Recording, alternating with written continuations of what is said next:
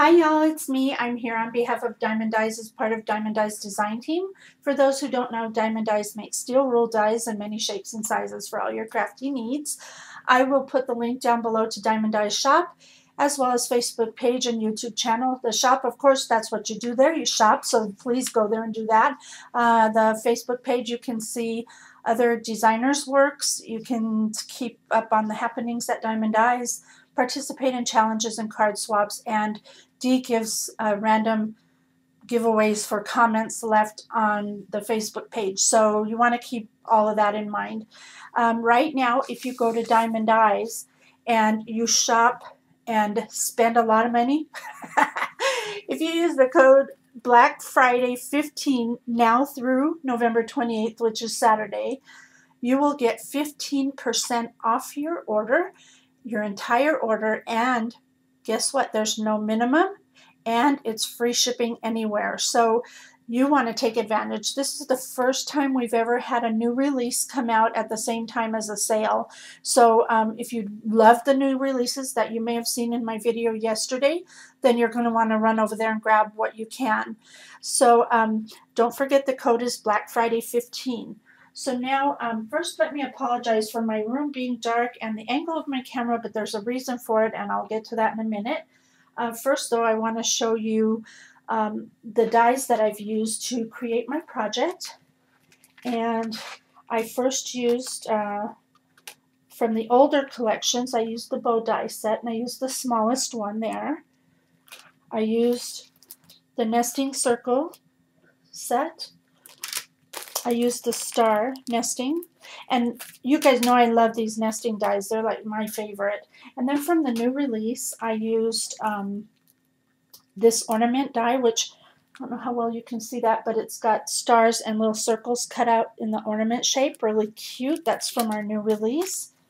These mini leaves are brand new, and they are mini. And they are so stinking cute when you cut them out. I have some samples there, but you'll see them again in just a minute.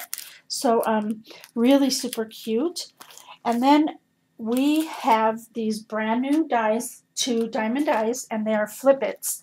And I showed you a video yesterday on them in the new product release, and then I showed you how to use them. But there are so many ways to use these dies that I'm sure between myself and the rest of the designers, you're going to find out how to use them, and that's what they are here. They're these dies, and they're called Flip-Its. And what I showed you yesterday was this one here, and it showed how to make it like an easel card.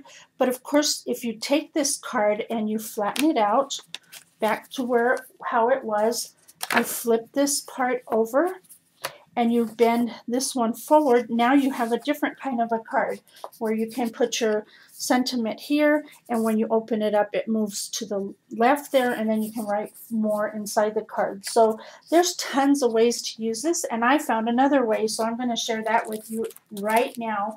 And I am also going to show you a tutorial at the end, so you may want to, if you're interested in knowing how I did it, then just stick around and I'll share that with you.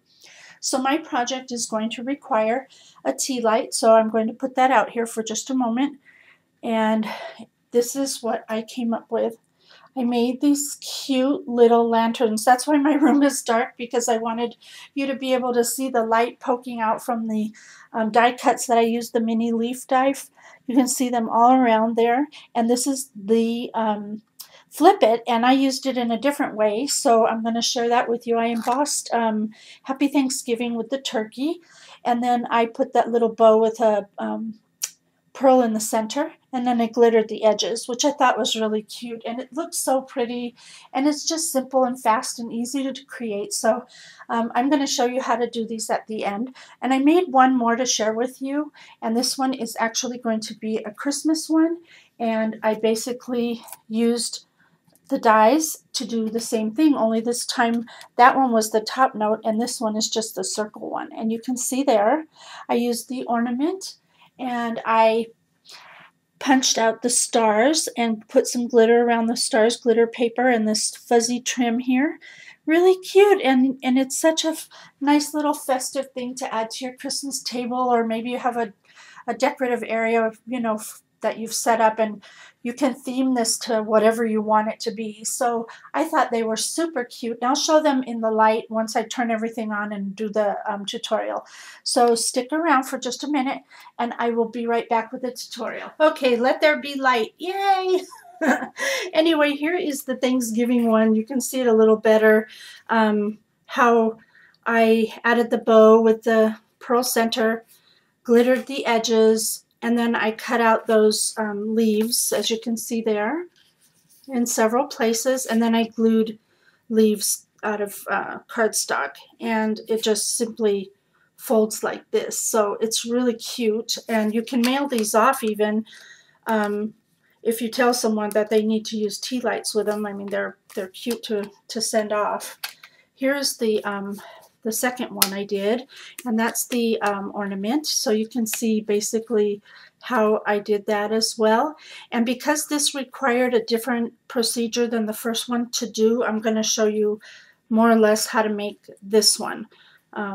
So basically that's that. So let's get started. First thing I'm going to need is my scoreboard and my card stock to make the lantern. Now I'm giving you my measurements, but you can use your own. You might want them taller or shorter or whatever, but that's up to you. So mine measures 10.5 by 5.5. And I'm going to be scoring this at 2.5, 5, 7.5, and 10. So now we have 4 score lines in there. I'm just going to go ahead and fold these up. And you'll see when you fold it in the 5-inch mark, that's going to be the front of the lantern or the back, whichever. And there's an overhang here. That's going to be how you connect the pieces together. And I'll show you that further. I'm just going to go ahead and score these lightly with my fingers so that you can see what I'm doing as I do it. And it'll make the process of putting it together a little easier down the road as well. So now I've got all those scored lightly with my finger. I'm going to move that out of the way, and I'm going to bring up my cutting machine so that I can show you how this part works. And I hope I'm going to be in camera. Let's see, right there. Okay. So what we need to do is, like with the card that I showed yesterday, you're going to lay your card in here flat. And this piece is where the 2.5-inch score mark is, right here. So what we're going to do is we're going to take the flip it, and this is the circle flip it right here. We're going to take this piece right here. Yesterday when I showed how to make the card, I told you that this edges needed to touch that score line. But in this instance, they don't touch the score line. So what you're going to do is you're going to lay that on here, and you're going to try to keep it about a 1/16 of an inch. I mean, it's just a hair away from that score line. You don't want that score line to be cut into. So I'm going to try to get it right there. And if you want to, you can washi tape it if you're not secure with, you're afraid it'll move or whatever. I just do it. So we're going to go ahead. Oops, I'm too close to the tripod. Roll that through. And this is on the top of the 2.5-inch score mark. And then when that comes out, I'm going to push it back through. And I'm going to lay my card back down again. I'm going to pick up the other part of my flip it. And I'm going to put it at the bottom half of that 2.5-inch score mark. Again, being sure not to touch the score line, and also lining it up with the cut that's on the other side of that score line. So I'm going to try to do it about right there. Again, if you don't feel secure with it, just use some washi. There we go. Now I'm going to roll that through. There we go. Okay. So now when you remove your little flip it, you're going to see that we've created one entire piece there that goes through, and that will be that part that pops out on the front of your lantern. Okay, I'm going to set this aside for 1 second, because the next thing I need to do to show you exactly the one that I made is I'm going to need to take a piece of glitter paper. I got this paper, which is fabulous. I love this. I went and made sure to pick up some more before they run out of it at the Dollar Tree, and I'll show you the packaging in just a moment. It's not paper. It's kind of really thin, but oh my gosh. And this is the kind of stuff that doesn't come off on your fingers, so I love it. And it came in a package of 3, and it was gold, red, and the silver. So not bad for $1. So anyhow, what I need to do with this now is, it's a bit complicated, but if you listen to me through this, you'll understand. When we put, okay, this piece is solid here. So if you were to cut this right through it, the whole ornament would just cut out. It wouldn't work. In order for the light to shine through those areas of the open part of this ornament, you're going to need to cut a circle here so that the light can come through. On my original one, and I'll show you that again, you can see I have this glitter paper around, and this is how I achieved that. I simply laid down the second part of the flip it die, which is this here, and then I took my nesting circle and I found a die that fit this ornament where it would not block any of those holes that are going to be punched out. I need the circle to be that big. Nothing bigger, because then you have nothing to glue your ornament to. So I took that circle and I centered it inside of this circle, and hopefully hopefully I do this good. Always hard when you're on camera trying to show something like this. It really doesn't take a long time. It's just, it takes longer for me to explain than it does to actually put it together. I'm running this back and forth a couple of times because this again is like a plastic paper, and it doesn't always come out easily, so you definitely have to pull at it a little bit to get it away from the, you have to find where it's going to give, and if it doesn't give, then you might have to run your X-Acto knife, but if you just pull on it, it'll just come right out like this. Hold on, I got a stuck part. Okay, so that other piece you can save for another project, and this one we're going to bring it. Now we're going to bring back the card base, this thing here, and we're going to put this down, and we're going to take that little circle from the nesting circle, not the flip it one, but the smaller one. We're going to set that down right in the middle of the one that we've already cut. I want to make sure it's kind of centered. I didn't, it's hard to tell from my angle, but I think that's pretty good. So I'm going to go ahead and run that through. I think I just moved it. That's why you might want to washi tape them down, but I'm not going to do that today. All right, run that through just like that. And now we have that hole cut out of the center of this part here, just like that. So now what we're going to do is we're going to take that pretty glittered circle that I just created, and we're going to go ahead and I'm just using some wet glue here just really quickly, and I'm going to adhere that right to this part right over that opening that we cut. See there? Just like that. Okay, I've already gone ahead and taken the ornament die and I cut out an ornament. This time I did a red one. And we're going to come back here and we're just going to put some glue lightly around the edges of this particular cutout. And then that's going to get placed right on top of that circle that we cut out. That's how you're able to let that light shine through in that space. So now the last couple of steps that we have, and again this is only if you want to. If you want to cut out other stars like I did here, or any other dies that you have that you want to use, all you need to do is do that now while this is still laying in its flat position. And I'm just going to do one because I just want to show you how to do this part as well with the silver. So I basically laid my star down, ran it through, And you can decide where you want to place them, how you want to place them. It's up to you. So I did that, and there you see I have my little punch out, right?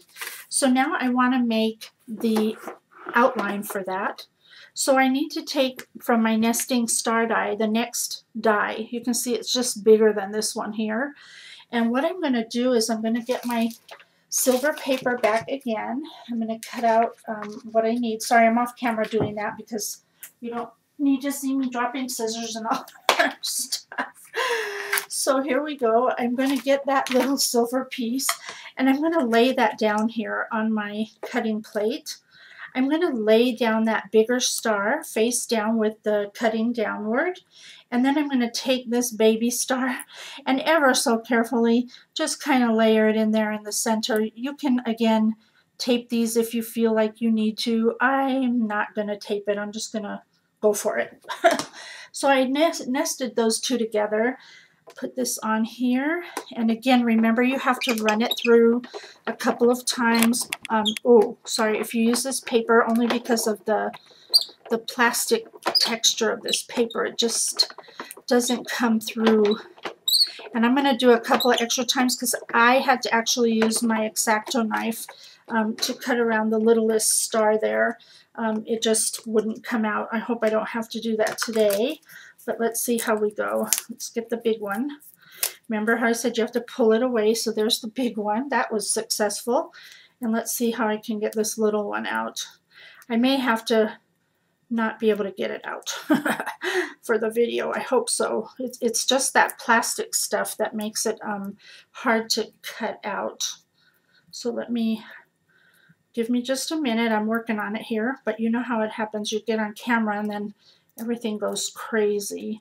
I probably should have done, oh, I tore it. Okay, well, you might need to use your X-Acto knife with this. Again, I'm just trying to give you a how-to, but I didn't tear it out as good as I could have. But basically, all you do is you take that star and you lay it on top of the other that you've already punched out. And that's how I did that. So once that's done, sorry for that little catastrophe, you're going to come back to your card, and there's this little 1/2-inch strip right here, and that's where you're going to add your adhesive. And you want to make sure to do it on the right side of where your decorative part is. So I'm just going to do that really quickly. Sorry, this is taking long. Really, they don't take long to make it all in person. So now I'm just going to fold that, and I'm going to lay that piece down just like that. Probably don't need this in my way. Lay it down there, and I'm going to bring my card over and just lay it down and push like this. And that's basically how I achieved those lanterns. You pop that out a little, crease, make sure you get your creases going on good, and there you go. That's basically how that comes together. So really cute, another way of using these flip it dies than just cards. So thank you so much for watching. If you have any questions, please let me know. And again, I'm sorry for the length of this. It's just not as easy to walk you through it as it is to actually make them. So thank you for watching. Until next time, do what makes you happy. Bye for now.